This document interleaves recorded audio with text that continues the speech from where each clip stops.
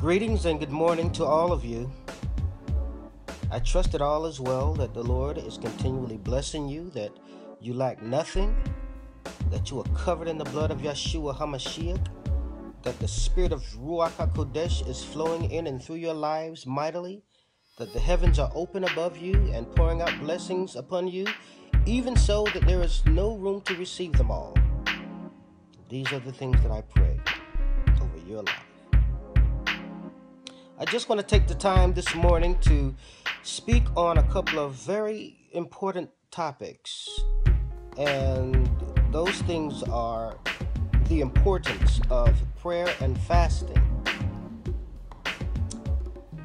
Prayer and fasting are two very rudimentary elements in the believer's life. You don't have to be a prophet to pray and fast, or you don't have to be in the prophetic ministry for these disciplines to be required of you. It's required of every single believer in the kingdom of God. But more importantly, in the life of the prophet, prayer and intercession, along with fasting, it's like the air that we breathe.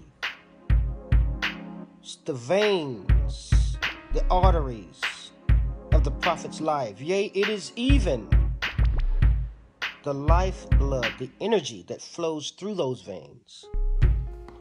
So without prayer and fasting,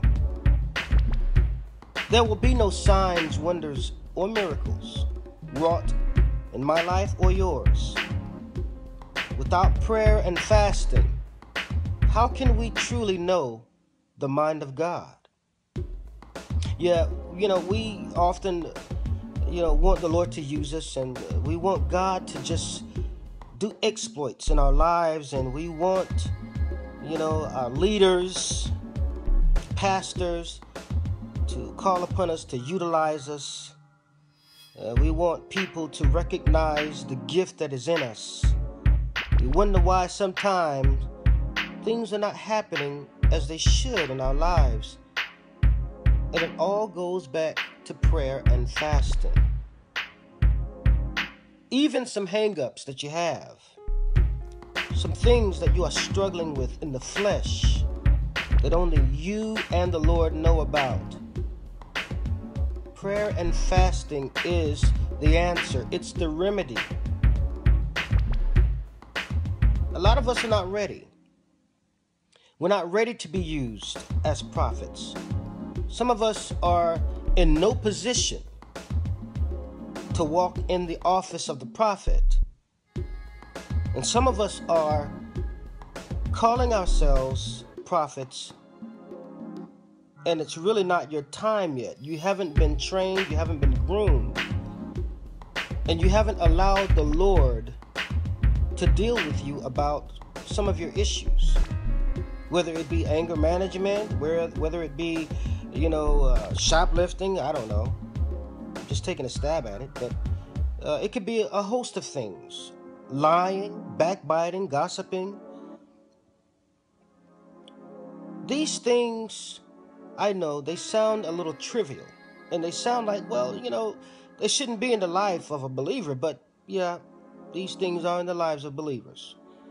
And there are many other things, such as lust, adultery, fornication, pornography, masturbation, smoking behind closed doors, drinking behind closed doors.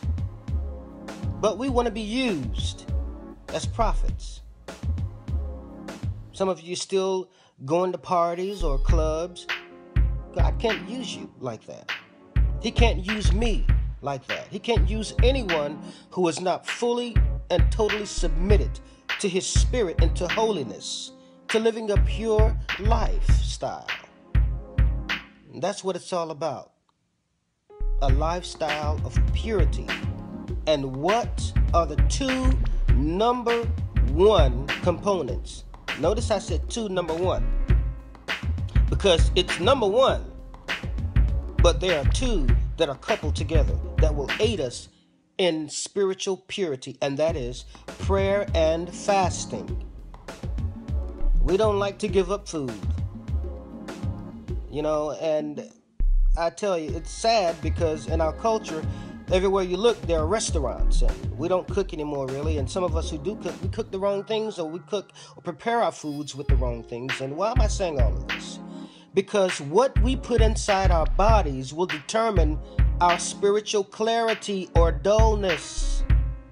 Yes, this is why Yahweh Elohim gave the children of Israel the diet that he gave them, the unclean things that they were to abstain from, and the clean things that they were allowed to put inside their temples. Because they were supposed to be a nation, chosen, set apart, to be an example to the world, a nation that was dearest and closest to his heartbeat, to its pulse. So he could really disseminate information to them that they will be clear and receptive to the revelation that he had for them.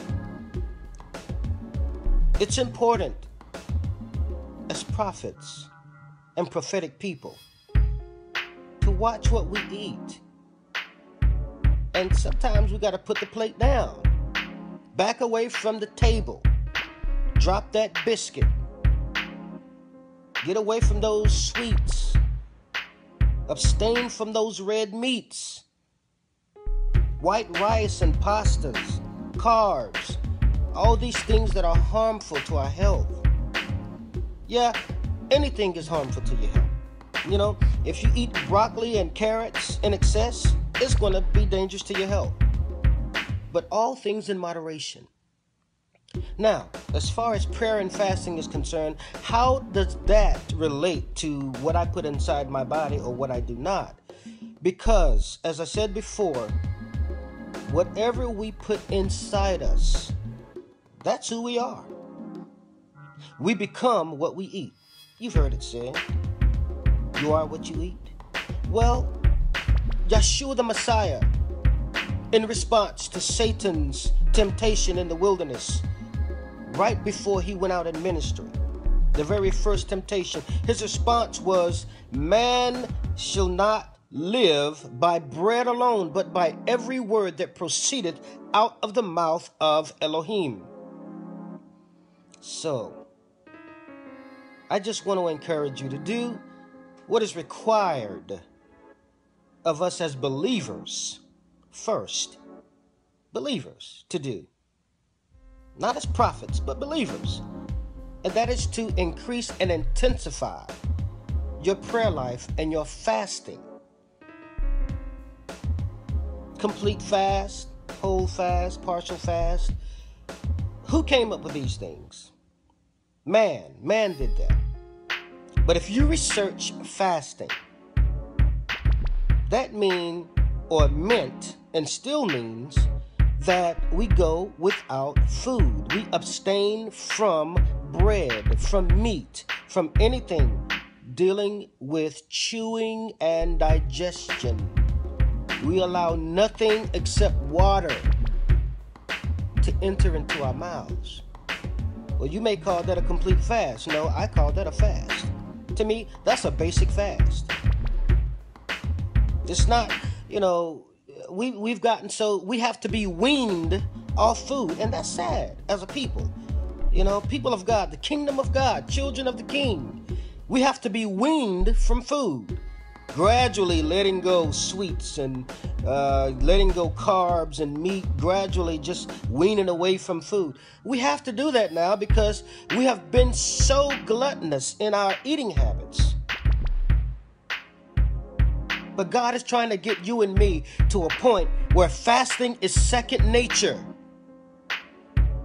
And fasting is more than just going without food. It's going without your favorite pastime, watching TV, sports, being on the internet, social media, Facebook, the prophet's table, even.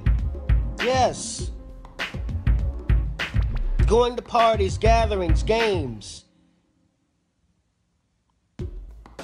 That's what fasting is about. It's about going without external stimulation so that only our spirits will be stimulated by the Holy Spirit. suppressing and causing mortification of the flesh, along with its desires, so that our spirit can be alive, can stretch, can expand. You know, fasting and prayer, fasting doesn't move God. It doesn't force his hand. Fasting and praying, it moves us. And it clears our path from debris. It fills up those potholes, drives away the ambush of the enemy, increases our night vision. Yes, it's important to pray and fast.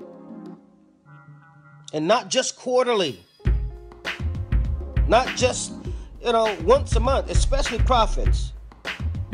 Fasting should be on a weekly basis. Yes, it should. Yes, it should.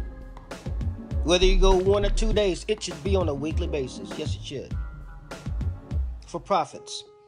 For believers, I would encourage the same, but a lot of believers can't go without food for a very long time, and it's sad to say. And some of us have medical issues that we have to eat. And God understands this. For diabetics and those who have just all different types of diseases out there, but especially diabetics. We have to eat. I'm not a diabetic, but diabetics have to eat. So even when you have to eat something, there are still things that you can go without. And just because you have to eat doesn't mean you have to eat exactly what your soul desires. All we need is enough to be nourished. That's it. Well, I don't want to sound like I'm fussing or, on my soapbox, but I just want to get that clear, get that through to us this morning, because it's pressing on me, because that's the one thing that believers are lacking in so much is prayer and fasting, intercession. We can't stand in the gap if our flesh is not checked. We cannot stand in anyone's gap for any amount of time if our flesh has not been mortified. Why? Because we're setting ourselves up for failure if we do. It'll be like the 7 sons of Sceva. The enemy will look at you and me and say, Paul I know, Jesus I know this bishop over here or this apostle over there. I even know that teacher over there, but who are you to stand before me and try to block what I have for that guy or that gal over there that you're trying to protect? And he's going to eat us alive. Why? Because we have not armed ourselves. We have not prepared ourselves through the rudimentary, fundamental elements of our walk, and that is prayer and fasting. Yes, it's important, very important. It's high time now that we check our flesh, that we maintain spiritual purity. I cannot stress that enough. Spiritual purity is what God is calling for in these last days. And he's summoning you and me, prophets of the end time, to get it together. He's calling us into the throne room. When God calls us, he does not want to see you and me in the flesh. Because no flesh can stand before the Almighty God. He wants our spirit, our soul. But it's got to be that we want to be in the presence of God. If we want the best out of the Lord God, we must do what is required of us. He gave his life on the cross for our sins.